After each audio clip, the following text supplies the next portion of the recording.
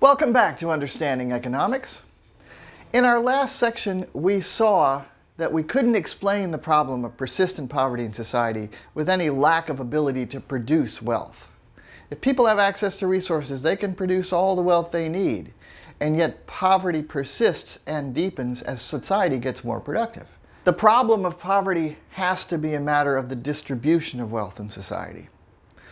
And that's what we take up today. We're going to set up a model to look at the forces that influence the distribution of wealth over time as a society develops. And for our example, we're going to use a familiar image. We're going to explore what happens when a place like this becomes a place like this. The island of Manhattan, one of the best locations in the world, the best place in the world, some people will say, although it could be a whole lot better. Here's an image of downtown Manhattan from a website called the Manhattan Project, which used an advanced terraforming software to come up with a very detailed image of what the island of Manhattan looked like before any European settlement took place. It's a very worthwhile website to check out. And here you see that real estate in Manhattan is so incredibly valuable that people have actually built a little bit more of it. Here's how the shoreline has expanded over the years. We're going to zoom in on the downtown tip of Manhattan, where settlement began from the Dutch back in the 1600s. And we're going to use this to begin to develop a model of our economy. Now, exploring distribution with a model is very useful because we can simplify and look at the basic principles, crossing out complicating factors, focusing on the fundamental principles. Models can be tested by comparing the predictions they make with real-world observations. So that's what we're going to do. We're going to set up a model of distribution using the island of Manhattan as an example. Okay, so with that in mind, let's proceed with our model.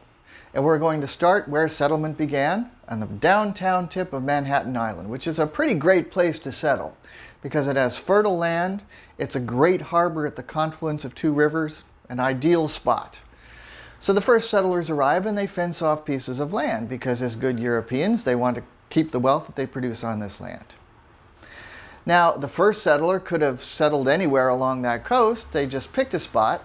But when the second settler came along, that person's choice was much clearer because the best place for them to settle was next door to someone who was already there. You can see the benefits right away of community, of people gathering together. Now, we put a number of 9 on these. That's an arbitrary number that we're going to use for comparison in our model. And what it means is that in a given unit of time, the average person can produce that much wealth, that many units of wealth on that land. This is 9 land, and we're going to just use these numbers for the purpose of comparison as we go. A little bit more time passes. Word goes out that Manhattan Island is a nice place to settle, and a few more settlers come. They settle on equal quality land. Everyone who comes there using that land along the coast has the same potential opportunity. But there are grades of land. There are different locations, and some locations have advantages over others. Maybe they're a little closer to the coast, maybe the land is flatter, maybe the land is more fertile. Whatever the advantage is, when all of the very best land in that location is taken up, the next settlers must resort to land that is of slightly lower quality. It's still good, they can still make a good living there, but because of the slight disadvantages, we'll say they can only make 8 units of wealth on the second best land. And likewise, as more settlers come in, they take up land of slightly less, the best land that they can find available in that community, but of slightly less usefulness. And so the lower numbers represent the lower potential production that the average worker can make on each grade of land. In our first iteration of the model, we're going to consider wages and interest together relative to rent. That's simply because labor and capital can't do any producing unless they have access to land. So the first consideration is how much do they have to pay to get access to land. So the primary distribution of wealth is between the income for labor and capital that goes to the producers and the income for land, rent, that goes to making the natural opportunities available. So the total product minus wages plus interest equals rent. And we'll look at how this plays out on the different grades of land that we saw on our Manhattan map. On the best grade of land, the average person can produce 9 units of wealth. On the second best land, the average person can produce 8 units of wealth, etc. Now, the best available land that hasn't been put into use yet is where the average person can produce 6 units of wealth, but since there's more of that land available for free, they can have that land without having to pay rent. Now, if someone wants to work on better land, they're going to have to pay the difference between what they could get where the land is free and the additional advantage of the land that's already owned by someone. On the best land, that difference is 3. On the second best land, 2, and so on. The best available alternative for self-employment for labor is where the land is free. And so in general, that's going to determine the amount of wealth that goes to wages and interest on all the better lands. Now, initially we said that these numbers were arbitrary and just for comparison, but to give our comparison a little bit more context for some kind of reality, we're going to say that subsistence, the level of wealth that you need to keep a person alive for a unit of time, a year's time, equals 4 in our model. So for example, on the very best land at this fairly primitive level of development, you can produce 9, which is more than subsistence, twice subsistence, but not a huge luxurious amount. So we'll keep in mind as we go forward in the model that bare subsistence in our model is 4 units of wealth. Okay, after some time goes by, word goes out that Manhattan is a good place to settle and more people have come into the community. A town is starting to develop. And an interesting thing has happened on our map. The wealth output, the average amount of wealth that each person can produce on a grade of land, has doubled. The reason for that is that people are starting to take advantage of the opportunities available in a growing community. They're able to combine their efforts, for example, to build a bridge or drain a swamp, which no one family could have done. They're able to do the things they specialize in and sell the products, so a greater network of exchange begins to develop. And pretty soon, the amount of wealth that everyone can produce increases because of the efficiencies that come from being in a community. Now, the best land available for the newcomers is land where they can produce 10 units of wealth, which is actually more than they used to be able to produce on the very best unit of land when there were only a couple people there. So the advantages of the synergy of a developing community makes everyone potentially more prosperous. Here's an image from history of basically what we're talking about. This is a drawing of New York City circa 1750, in which you can see that a bustling town has begun to develop. Okay, moving back to our chart. People have gone back to land that was less good than was available for free before because more people have come into the area. However, because of the increase of population, the amount of wealth that you can produce on the best land has gone from 5 up to 10. This means that the opportunity for self-employment, for labor and capital, is where land is free and they can produce 10, so they're not going to be willing to work for anyone else anywhere for any less than 10 units of wealth, and what's left over is the rent. And as we said before, you can see how the increase in overall production is concentrated on the best land. For example, although wages and interest on the best land went up 4 units from 6 to 10, rent on the best land went up 5 units from 3 to 8. Now, we'll keep an eye on that development as our economy grows in the future. Now, so far we've been looking at the productivity of the average worker. And we see that, well, okay, the average worker can go to the frontier and make 10 units of wealth, or they can go to the best land, pay their rent, and be left with 10 units of wealth on the average. So how would they make that decision? Why would one be better than the other?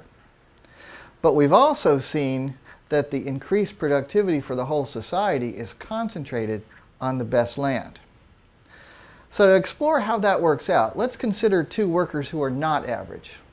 Let's consider Cindy, who is very industrious, very ambitious, and very smart. And she can produce twice the wealth of the average worker. Where would Cindy be better off?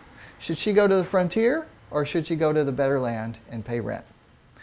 Well, if she goes to the better land, she can produce twice the average. The average is 18, she can produce 36. But the going rent for that land is 8 units.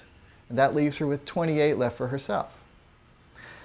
On the other hand, if she goes to the frontier, she can produce twice the average. She can produce 20 units of wealth, and she has to pay no rent. She has 20 left for herself.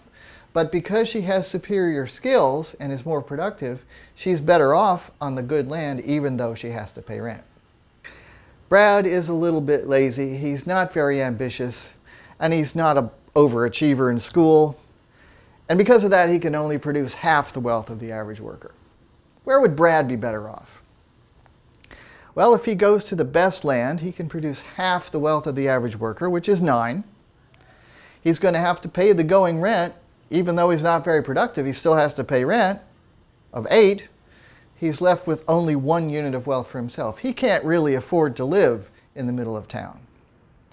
However, if he goes to where the land is free, he can produce half the wealth of the average worker, which is 5, and he has to pay no rent, and he has 5 units of wealth to keep for himself. And as we recall, in our model, 4 units of wealth is subsistence. So even though Brad is half as productive as the average worker, as long as there's usable free land for him to work, he can still make a living. He can still be self-employed. Back to our map, we see that population has continued to grow in our developing community, and wealth output has doubled again. What has caused that? Well, over time, society developed technology. Labor-saving technology made every worker much more productive. And we're representing that in our model by doubling average wealth output yet again. Back to our trusty chart. You can see that the addition of labor-saving technology has added to all of the other things that have enhanced productivity and allowed us to double the average output of wealth on every grade of land. Now, the margin of production has been pushed back a notch because more people are using more land and more resources. However, the amount of wealth that you can produce on the free land now has grown to 16, which is 4 times the amount of subsistence. So we're seeing a real prosperous society beginning to emerge. Enter John Jacob Astor, the first of America's great tycoons, and far and away the wealthiest man in America in the first half of the 19th century. He made his initial nest egg in the fur trade, but he took his profits and invested it in Manhattan real estate. And he said that if I had it to do over again, I would spend every penny I had on land in Manhattan. Now, Astor didn't build anything on the land that he invested in. He just bought it, and he held it and waited for its value to go up. Here is an image of a purchase of a farm that Astor made in the early 19th century on Manhattan Island, with the later to be developed street grid superimposed over it. And you can imagine how much the value of that land increased. Now, as our city grows, there's going to be a greater and greater need for the public goods, the things that people need to make life move more smoothly in a big city. Infrastructure.